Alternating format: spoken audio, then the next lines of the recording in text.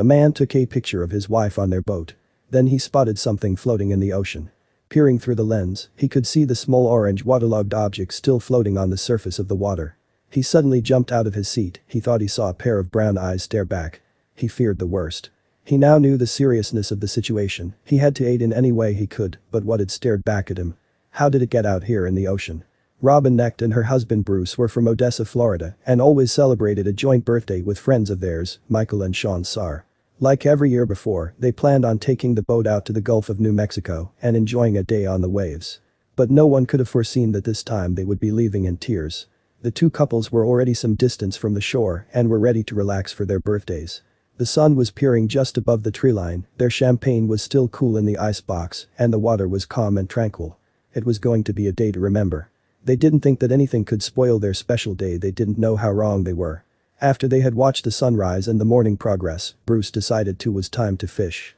The fisherman took out his rod and wanted to try and catch something before lunch, so the four of them could eat.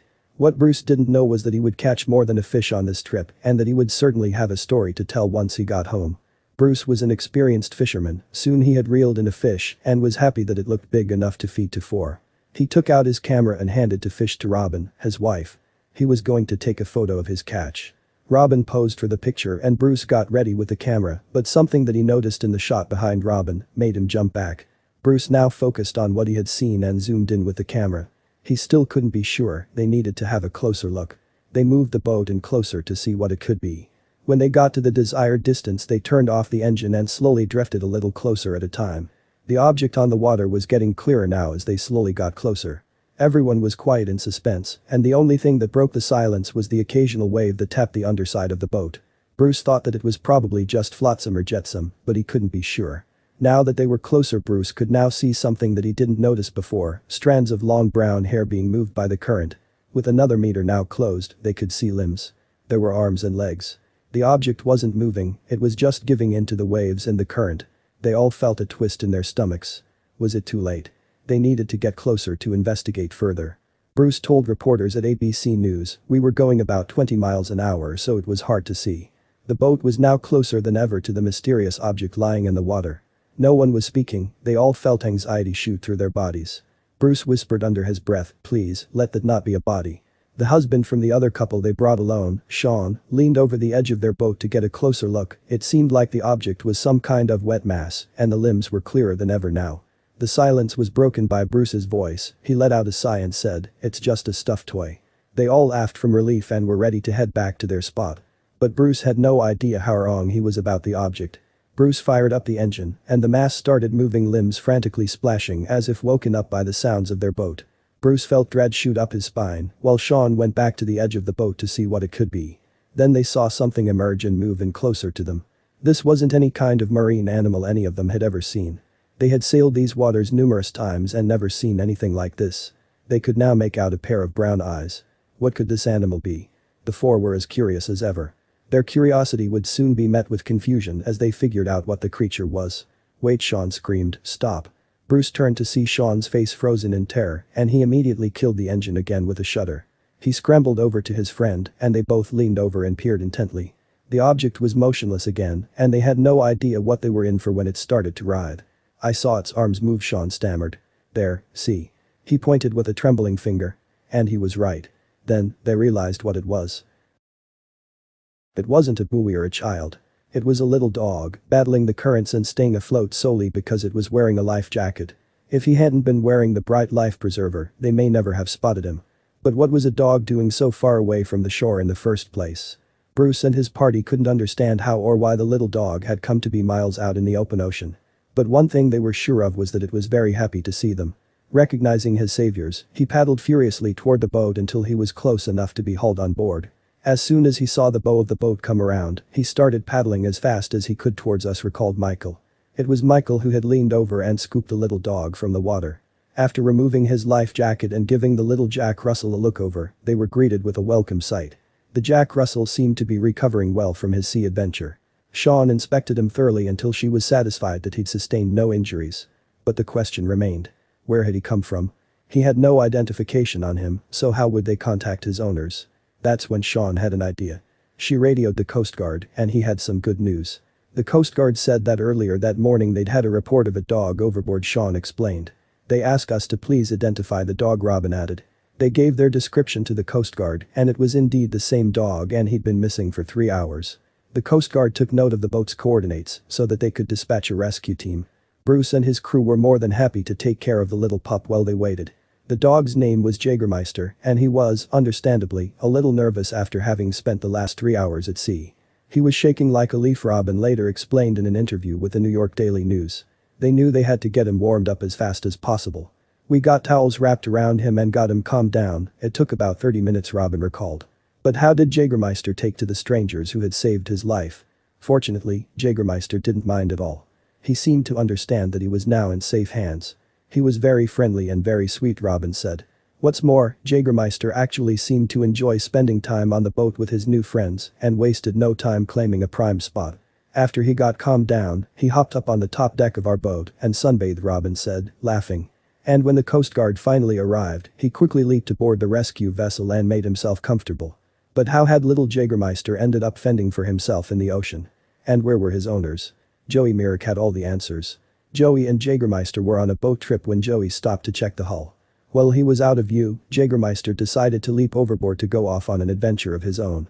When Joey had discovered that his beloved dog was missing, he was worried sick. Joey was waiting on the shore when the Coast Guard, with Jägermeister's new friends in tow, reunited the pair. When asked how she felt at the time of the reunion, Robin said, "Wonderful. It was heartwarming and heartbreaking at the same time. We all got tears in our eyes." He ran up and the dog started licking his face, Robin continued. "We were all crying. It was really a very, very heartwarming moment. It was very happy." Some fishermen crave the excitement that fills them after they cast their line in the hopes of reeling a delicious fish into their boat. Others seek peace and serenity in escaping the real-world hustle and bustle for a calm day away. Brad's day started as such, and the water beneath him was quiet and peaceful. He wanted nothing more than to enjoy the time he had by himself and his fishing line. Out of the corner of his eye, he could see a large brown shape floating towards him. Brad didn't think much of it as it looked like a mere branch. As soon as the mysterious silhouette inched closer to him, he finally could see this was no branch at all. Shivers immediately went up and down his spine. He had to get out of there, and quickly. It was a brisk May morning when fisherman Brad Meck left his home in Pennsylvania and headed to Raystown Lake to spend the day absorbing the sun and silence that fishing so often brings. After a tough and stressful week, Brad felt he needed this getaway. However little to Brad's knowledge, by the end of the day, he wouldn't know how to put the events into perspective. Brad was from the small town of Everett, Pennsylvania. The town has a vast history and is known for its incredible surroundings. Mountains pile up around you as it is located in a valley of the Allegheny Mountains, giving this small town an astonishing presence. Everett is also home to an extensive lake beautifully surrounded by trees and wildlife. It was not unusual to see people spend their times on boats in the lake. He began to contemplate the idea of spending the day out on the water. Brad could never have expected his day to unfold as it would. Brad gathered his fishing gear and his lunch and headed out. Once he settled into the boat and got comfortable with the sun on his back, he cast his first line. After Brad rested his feet, he noticed near him was a long log floating in the water. All of a sudden, Brad started to get restless when he took off his sunglasses and realized this log was moving towards him and quickly. He reached for his paddle and looked around the lake to see what danger was headed his way. It couldn't be a log, could it? The lake was calm, there could be no way the log was being pulled so quickly by the current. There was no current. Brad became nervous and kept his eye on this mystery that lurched his way. But little by little, the thrashing water became closer and closer to his boat. Something in Brad's subconscious put his whole body on alert. But why? Brad was initially quite startled as he was alone and very unsure of what exactly was heading for him. All of a sudden, he spotted some fur on the log, quite a lot of hair, in fact. Brad convinced himself it was a rodent. He thought it could possibly be a beaver. Relieved to be out of imminent danger, his body began to relax. Little did he know, he should have never trusted his instincts out on the water that day. Brad suddenly became aware that this was no log at all. As he was startled, he brought himself to his feet, but doing so caused the boat to rock.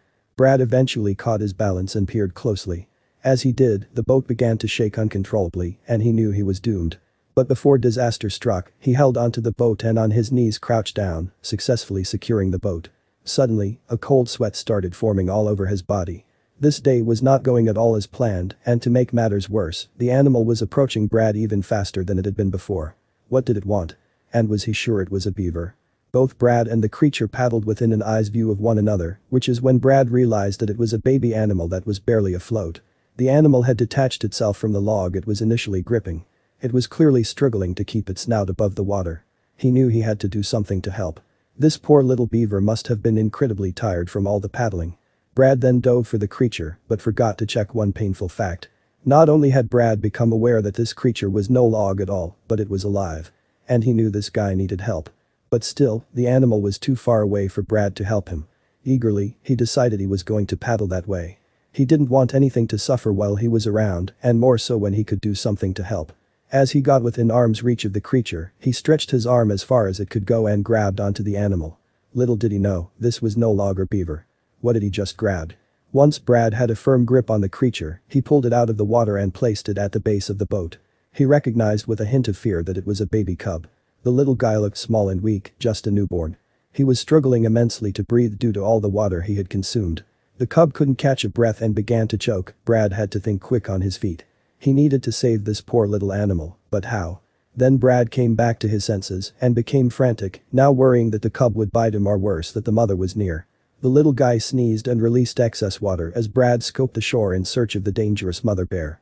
Brad was certain she would be at least 10 times the cub's size, and his instincts this time were not at all wrong. Brad reached in his backpack beside the little cub to call for help. He recognized that being completely alone with a bear at his side was a threatening position. As he checked his backpack pockets, he considered whether the wildlife rescue crew or the police would arrive faster. In the end, neither would get the job done because he looked at his phone and had no service. There was only one option left for Brad, and he wasn't too happy about it. Suddenly, a plan came into Brad's head, and as he had no other options, he acted on it. Brad paddled towards the shoreline that the cub had been heading towards before seeking refuge in Brad's boat. He reasoned that if this was the cub's initial path, the mother must be near. Once ashore, Brad again got a grip on the small animal. However, when Brad looked up, he felt cornered and noticed something in the distance. The trees had cast large shadows on the forest floor, and the bushes whistled with the intensifying winds. Brad continued to mistake these images and noises as the mother bear. In a quick moment, Brad bravely reached again for the cub so he could place him on the ground. However, when Brad reached for the cub, it responded unexpectedly. The creature stayed motionless and very calm. Brad felt the cub was unable to hurt a fly. He no longer worried that the cub would bite him, but he now worried what the cub would do if he couldn't reunite with his mother. Brad noticed the cub was gaining strength as they reached the shore, so he knew what it was time to do. Brad grabbed him and let him wander back into his natural habitat, but sadly, not at his mother's side. Brad pulled out his phone, but this time to videotape the cub's departure. The tiny creature crept back into the woods, but before getting too far, it looked back at Brad, almost thanking him for rescuing his little life. Once the cub disappeared into the woods, Brad returned to his boat. Along the way back to his truck, Brad reflected on the risk he took saving the baby bear. He also pondered what would have happened had he not taken this day off to go fishing. Brad spoke to the News and Rescue Committee the following day in the hopes that there would be news on the whereabouts of his furry friend. Then, there were reports that a bear cub and its mother had been spotted by hikers in the area. Brad knew in his heart that it was the little cub he had saved, finally reunited with its mother. But Brad was lucky. Had the mom seen Brad with her cub, it is likely that he would have been viciously attacked. The presence of a bear is dangerous, but this danger intensifies when a human comes near a mother's cubs. Rescue committees and experts urge humans in situations like Brad's not to touch animals in the wild. Normally in the wild, one shouldn't assume the animal is alone. However, in this case, because the cub was drowning and at risk of dying, Brad did a wonderful deed. He indeed saved the animal's life. Brad surely did not experience the tranquil day he had expected. However, he is thankful he was there to get the little cub out of danger. Next time, Brad might consider bringing a fishing companion to help him when he gets in harm's way. Though the experience was thrilling, we can assume Brad does not wish for a next time. The little baby cub may have been the only catch Brad had that day. If you have any questions about what to do when you come across wildlife, the Pennsylvania Game Commission recommends you contact local authorities.